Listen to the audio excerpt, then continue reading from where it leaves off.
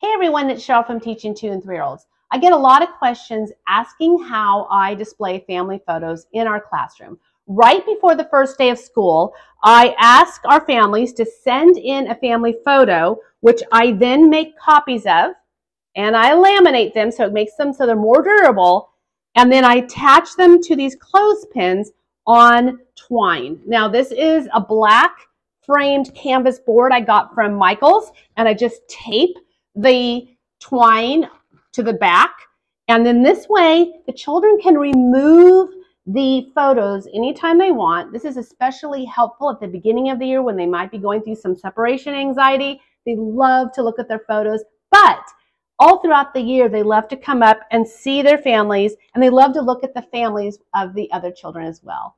Thanks for watching.